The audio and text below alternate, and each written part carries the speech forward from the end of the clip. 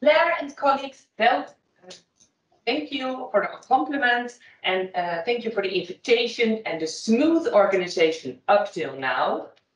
Welcome to you all to our talk. My name is Alice Veldkamp and I'm a teacher, educator, biology and educational developer. And as already mentioned, I did my PhD on, yes, there it is. Slightly glitch of the technology. I did my PhD on the design and implementation of educational escape rooms. And today is a sort of experiment because I'm surrounded with new technology in this room. Yeah. And I've never done it before, so it's my first talk all around with screens. It allows me to walk during my talk, and I see you all on a huge screen, but it is technology. So I have one colleague volunteering, so I will show him so that you know when I'm shouting, I'm not shouting to you, I'm shouting to Dr. Michiel van Haaskamp, and I'm very pleased that he volunteered today, as in the Netherlands, it is an obligatory holiday. So we are in a building, empty, dark corridors, a little bit creepy. The part of this city is university buildings, all empty. So we are already getting the escape room vibe. So let's get started. I love a lot of things about escape rooms, but as an educator, I find this aspect very fascinating. In my opinion, escape rooms is a unique phenomenon in educational history. Why? Because teachers all around the world, from in primary, secondary, higher education, professional development, all adapted the concept of escape rooms spontaneously. And with spontaneously, I mean not instigated by national curricula, pedagogical centra, school boards, etc. And the concept of escape rooms even survived the corona lockdown, boosting the design and research of digital escape rooms. So I think it's a very unique concept, and it's a very unique that Claire and colleagues foster the community all around the world to develop knowledge on this. Yeah. If you know another educational intervention with such a bottom-up implementation in education, please put it in the chat. Please put it in the chat. But I think it's very unique. Okay, so my presentation is on 3 points. One, the 3 main challenges for escape rooms in education. Yeah, we encountered during our own development. Another aspect is the search for an adequate framework addressing precisely those 3 challenges. And then, as today's showcase, I'll explain and critically evaluate the use of that framework when we developed an escape game with it, and research how students learn during the gameplay. And to be more precise, which game design elements foster learning during gameplay and which hinder. Yeah. So this is an overview of my talk, but as a teacher, you always want to address to a target group. So who are you? Now, the organization already gave us this nice infographic, and you can see we are a very diverse public, very diverse audience.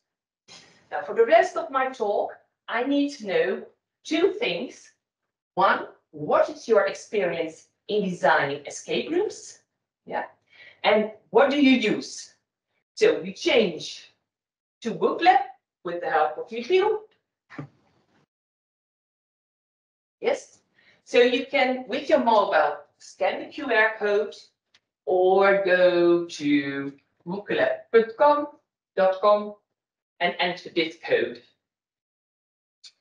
Yes, and we also put the link in the chat, thanks to Michiel.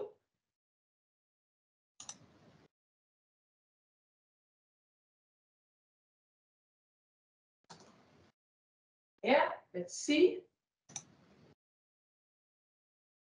Yeah, let's see. Yeah.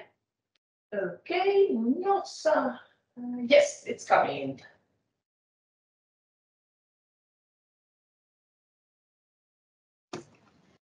That's nice to see. Let's wait till we have more votes.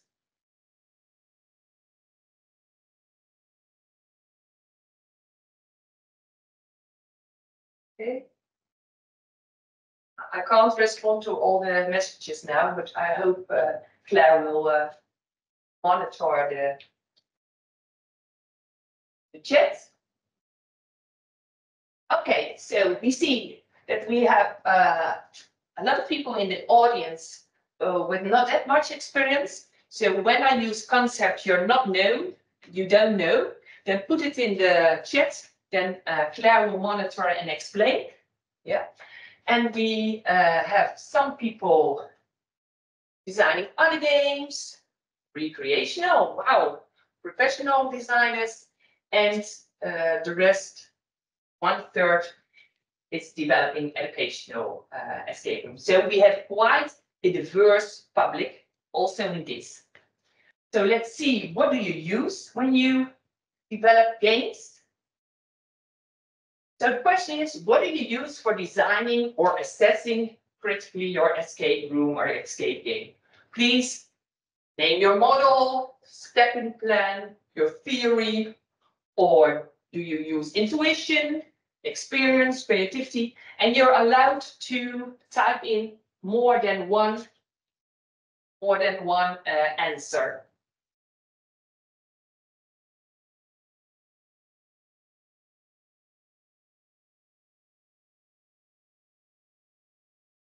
Okay. It's quite dynamic layout.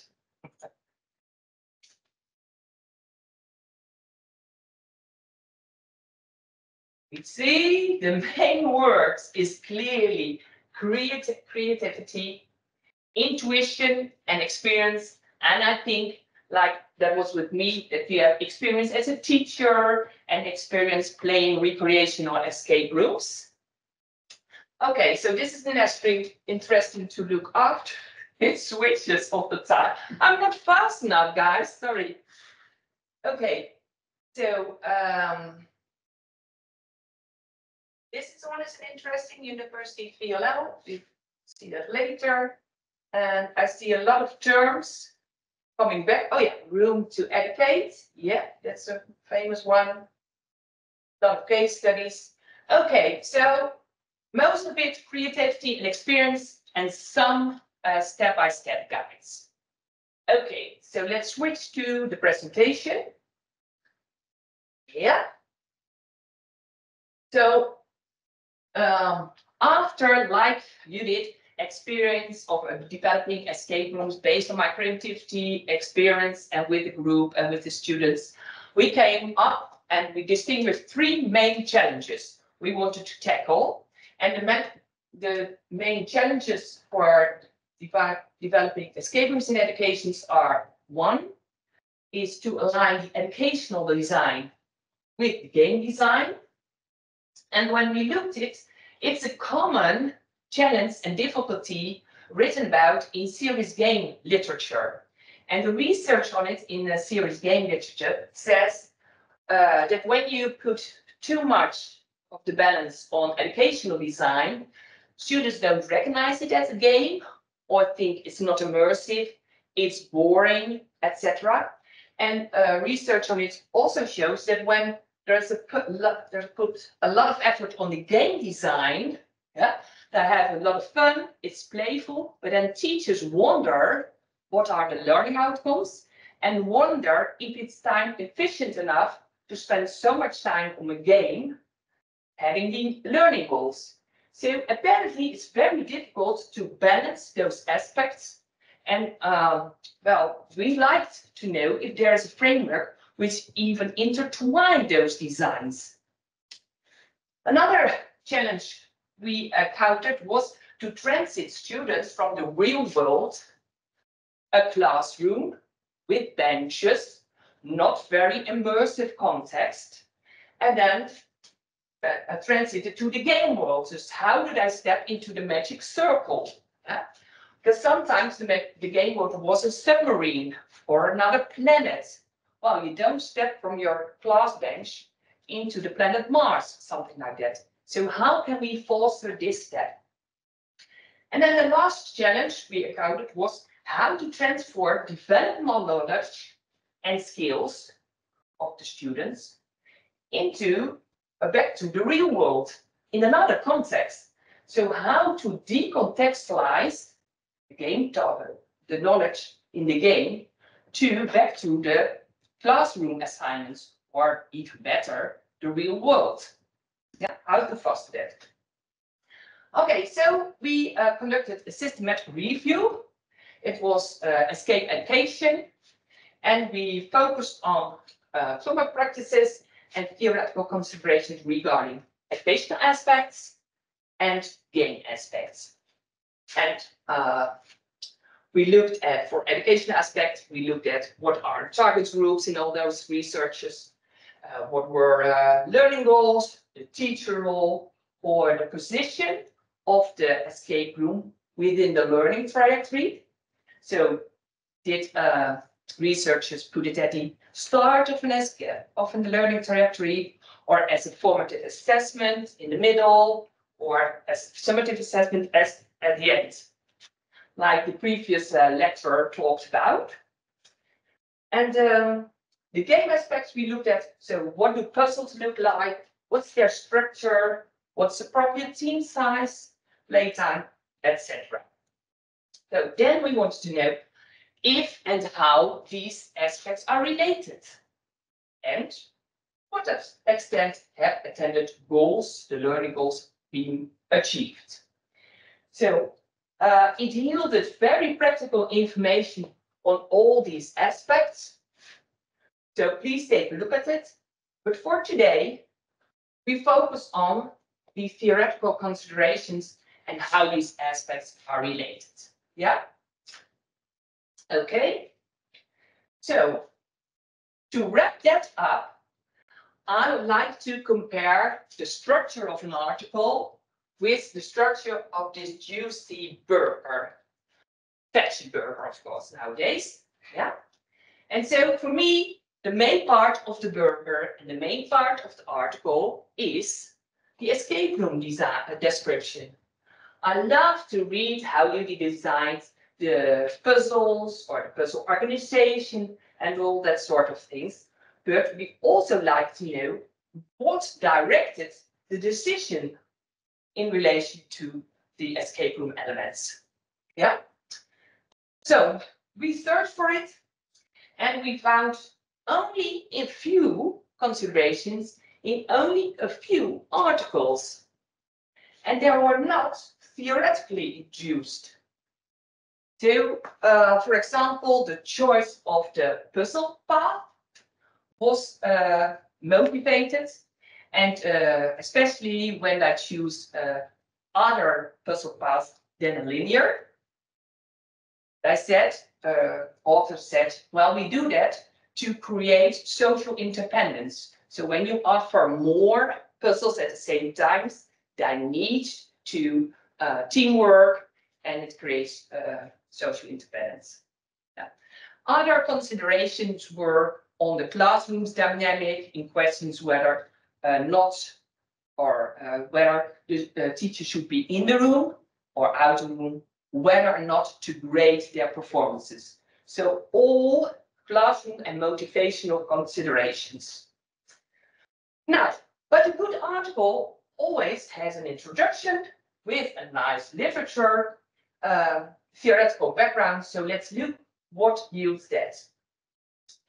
In all those 40 articles and researches, we found seeds of one game theory, and it was the flow theory. Yeah, saying that participants, players, need to have flow to make it till the end. So flow is important.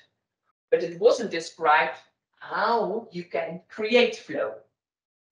One other step-by-step guide which was mentioned was Escape At, and I'll give the reference in a minute.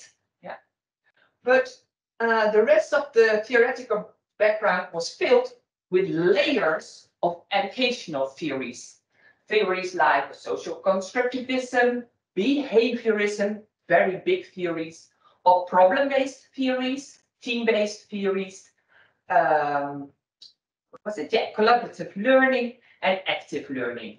Those were the theories mentioned.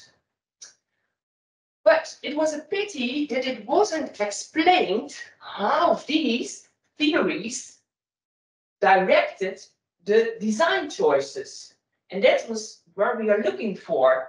Huh? So we have a lot of experience, but how does this work? So we saw isolated layers of theory, isolated layer of nice escape rooms, but no directions we could use. But maybe in conclusion or the discussion. So let's see. Okay, the results were always very often crispy and positive, and that was why we stimulate, we like to do escape rooms or not. So when we look at the discussion and conclusion, unfortunately, we didn't see critical reflection on the models of the theories mentioned in the introduction. And to be honest, in one article, we were guilty of that too. So apparently, due to word count limits, I don't know, but we didn't do it. And I think it's necessary to develop our knowledge base as a community. Yeah, so a lot of experiences, but what does really work? We need to know that and research based. Okay, so yeah, this was the guide, the step-by-step guide, which was mentioned.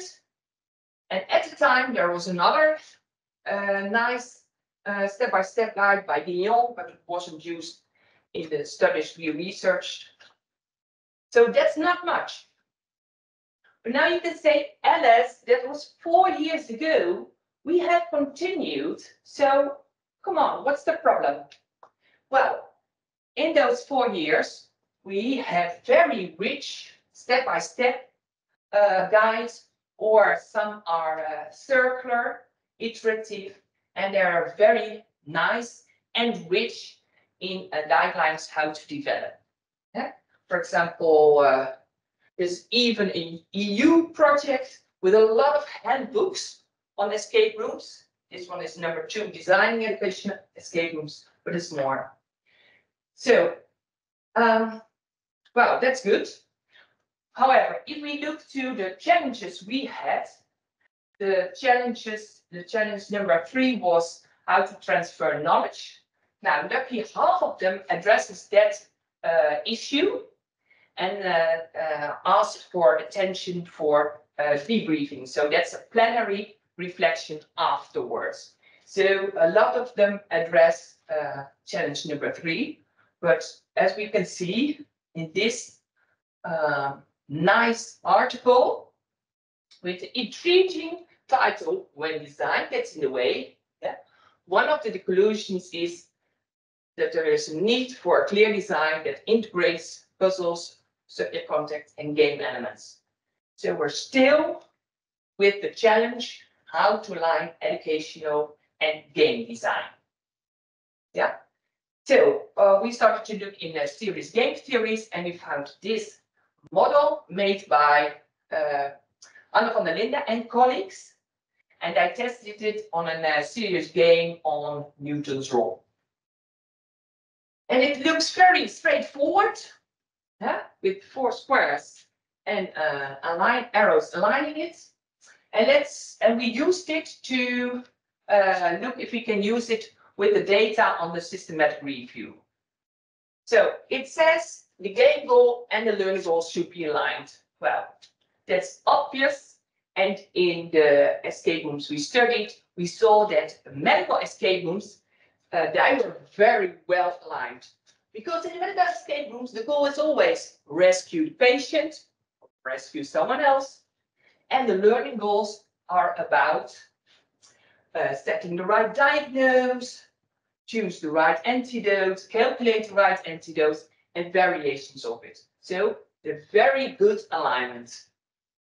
Maybe ask, can this go wrong? Yes, it can.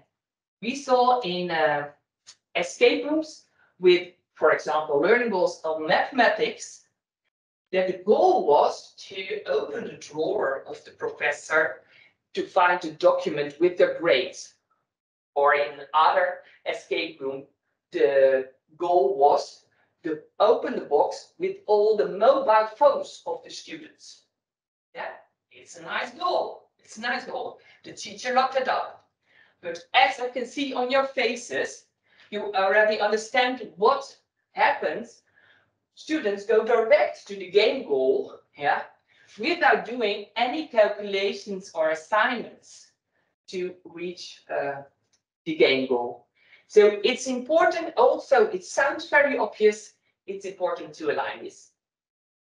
Now, when you've set the learning goals, it should be funded by a pedagogical approach.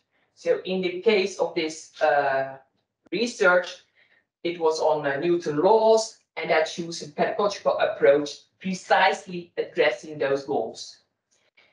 In escape rooms, I already mentioned all of the pedagogical approach mentioned, and as an example, I'll choose team-based learning.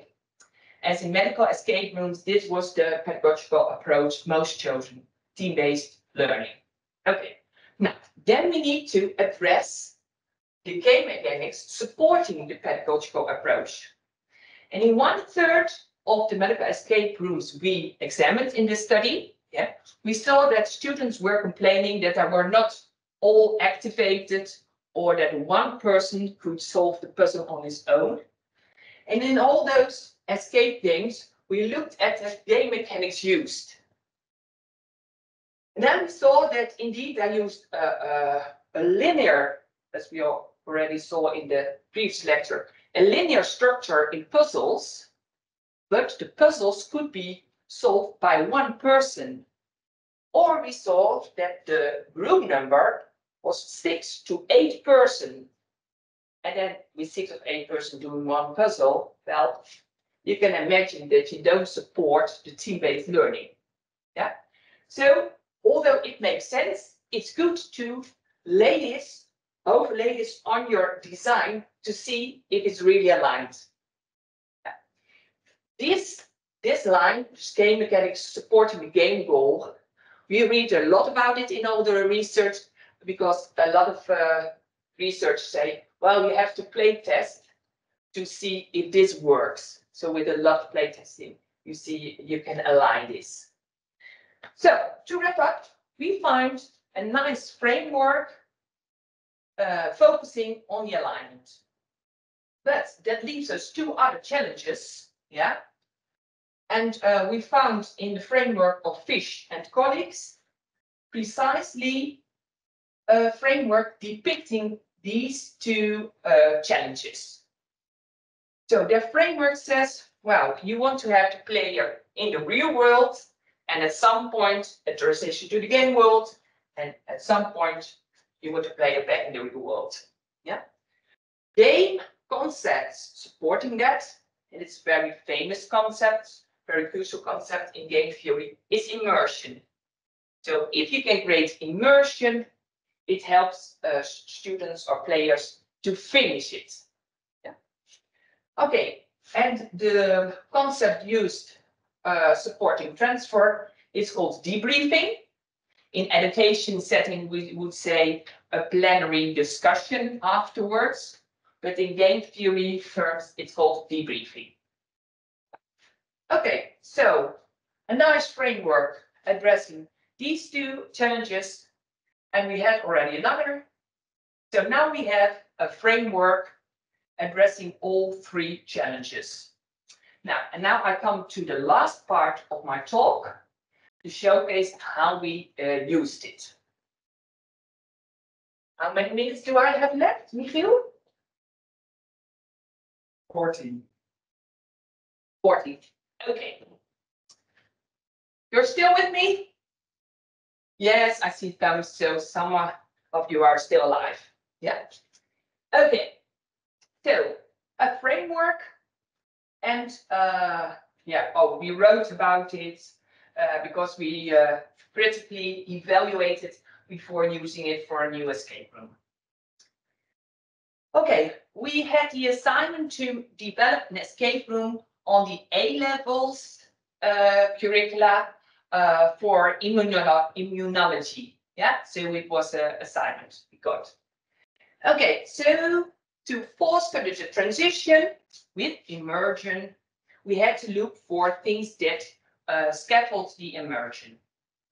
In a recreational escape room, you often have a pre-room, a sort of waiting room, already in the atmosphere of the escape room coming, explaining in a playful way the rules, and sometimes there are already some puzzles to get the players in the mood. Yeah, but we on the university can't do that, and in secondary education you don't have rooms for that, for a playroom. So we had to come up with something else, and based on the literature in serious games, we gave students in a team a different role in the story. So each a different role. So one was the farmer, the other one was the vet, or the physician, or the governmental representative, or the civilian. Yeah, and we gave them accompanying clothes, or at least one prop. We used authentic footage from the real world, from a news channel, to bring the real world into the game world. We used the sound design because it was set to be creating an immersive atmosphere, and maybe forget the other players or other students in the room. So we designed the sound design. And last thing was escape boxes. And I need to explain what an escape box looks like. So in the room, there are everywhere boxes with students around it. Yeah. So these boxes show the screen with the narrative or the footage. They showed the puzzles, and I had hatches with locks. So during the story, the hatches unfolds and the story unfolds. So these boxes were developed, mind you, by pupils and students. And we wrote about it in another article. It's very nice to read. And the boxes have convertible fronts. So every time you, as a teacher, make a new another game or another story, you can change them. Yeah. Anyway, this was the setting for this escape room, and you see the pupils in their roles of farmer, governmental representative, vet, etc. Okay, so this was the immersion. Now, thank you. So now for the learning goals. So the learning goals were curriculum goals on immunology and the multidisciplinary approach of zoonosis. Yeah. So to align it with the game goal, we said, well, the students had to defeat the Q fever, which was a zoonosis epidemic in the Netherlands in the 90s. And I had to do it in a multidisciplinary team. So that was the goal, and we hoped that it was aligned enough. Now, as a pedagogical approach, we choose collaborative learning because in all articles it was said that was very important and most mentioned. Now, to support collaborative learning, you have to design game mechanics on collaboration.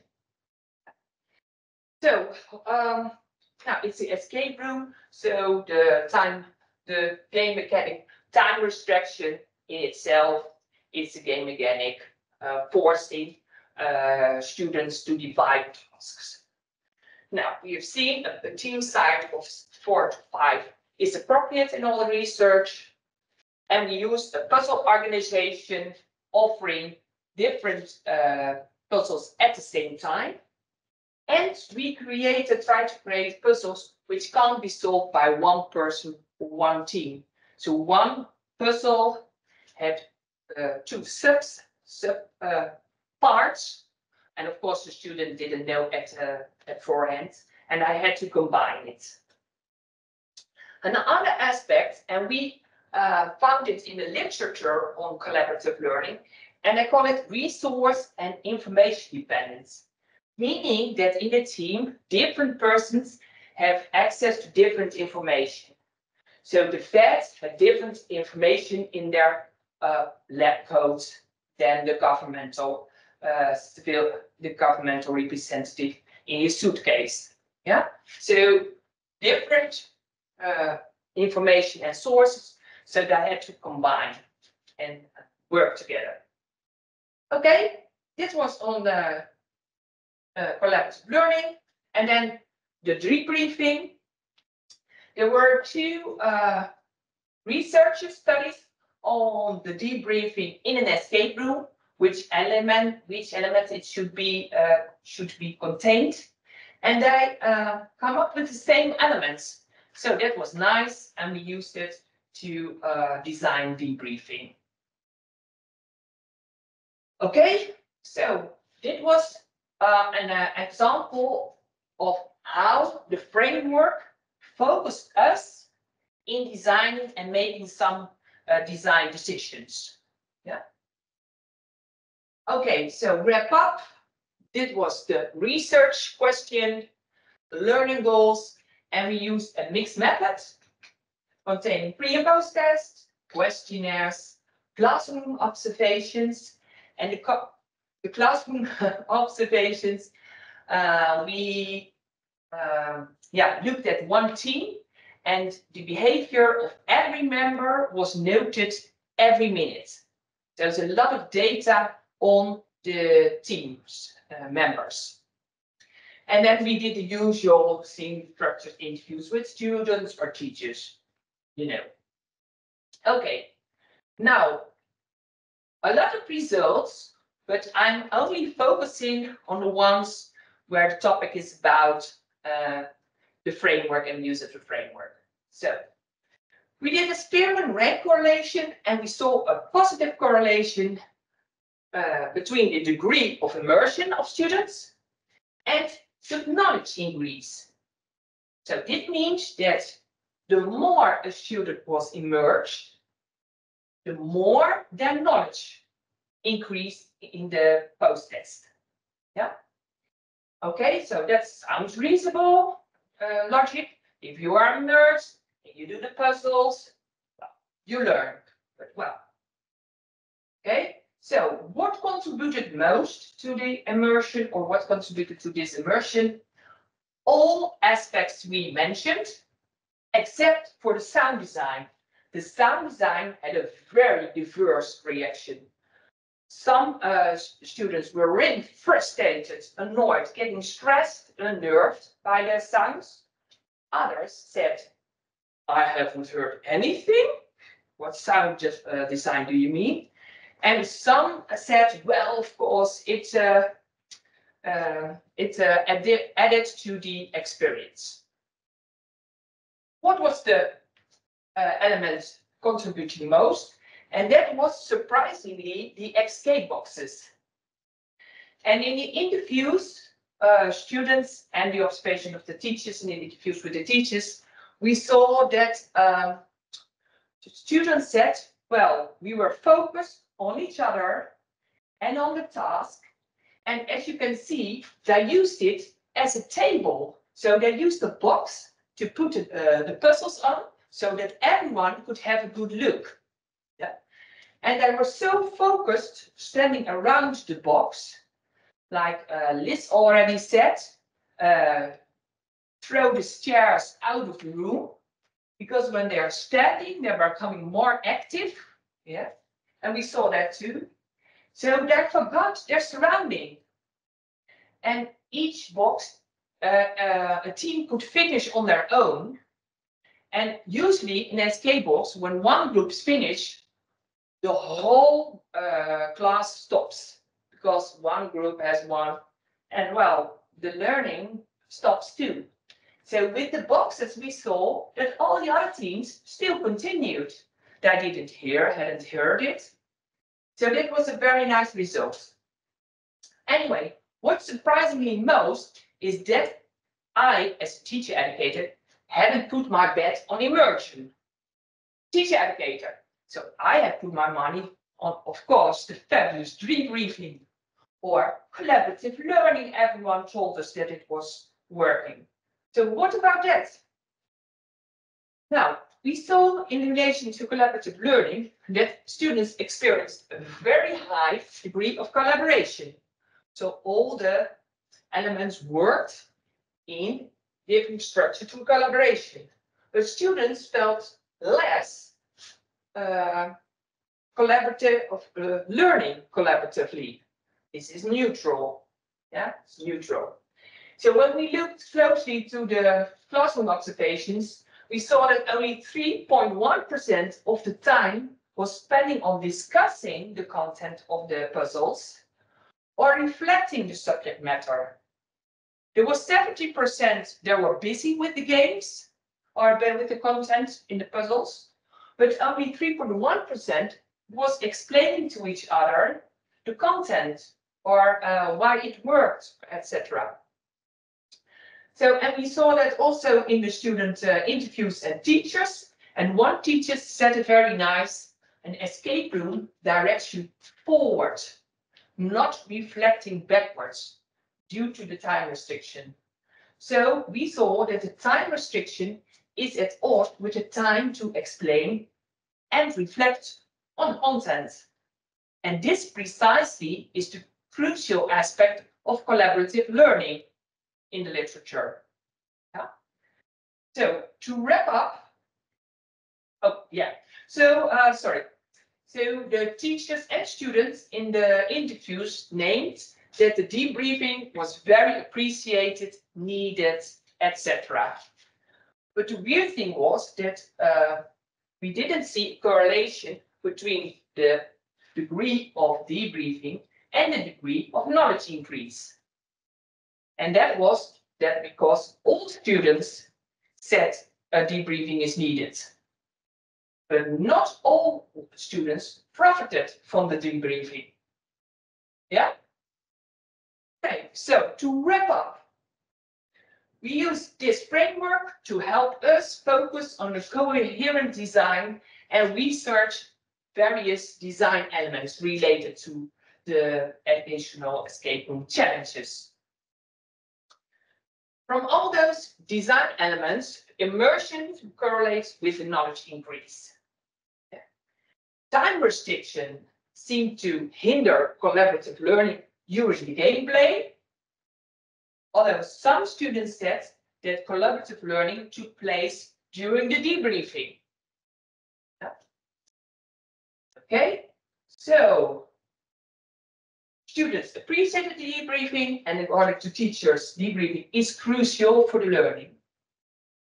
But when we combine this, we come to the conclusion that only immersive escape games can help knowledge increase. So immersive escape games is essential for an effective debrief. And I think that's a nice conclusion and a start for the discussion.